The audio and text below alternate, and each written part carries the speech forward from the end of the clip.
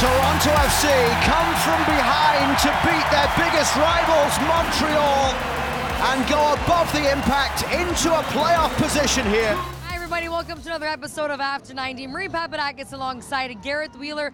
Big 4-1 derby win for the Reds tonight over the Montreal Impact. 2-1 result in the annual C&E Toronto FC game. As you can see with all the madness happening behind us right now. Big 3 points for the Reds tonight. Let's talk about the importance going forward into the season. Well, talk about the carnival outside. Inside, I mean, you could cut the tension with a knife at times. And the predominant sentiment coming out of this game was relief.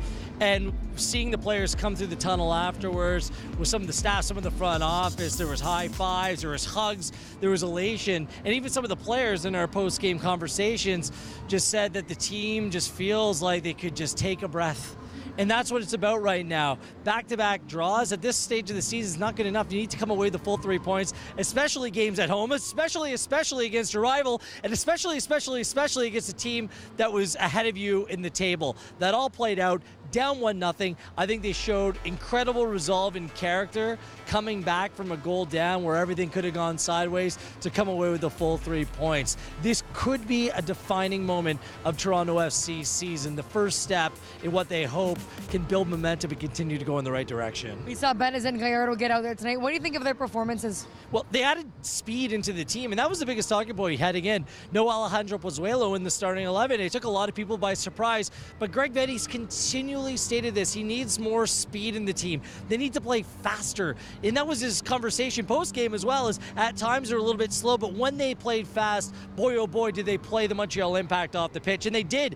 Gallardo, he's such an exciting young talent, not the complete product, but the effort that he put in tonight, he was a true difference maker out there. Same thing with Benazé down the left. Now the challenge going forward is trying to find a system where all these attacking players can play together, playing at the requisite speed that's needed to make this team successful. And that's why a player like tonight, like Marky Delgado's performance, he's so good at playing quick, and he needs the team to play faster. When they do, everything looks like it should. It really comes together nicely.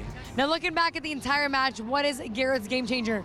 I'd love to say, hey, Justin Morrow, your first goal of the year. I mean, he scored 8 in 2017. I'd love to say Marky Delgado, but I'm going to go with the head coach, Greg Vanney. It wasn't just the audacity, and it takes a level of confidence taking the risk to sit down your all-star and to choose to play other players to get a better product, a more connected team out of it. Wasn't just that. Justin Morrow pointed out post-game as well. He said Greg Vanney changing formation, tinkering with things in the second half, and even bringing in Pozuelo at halftime.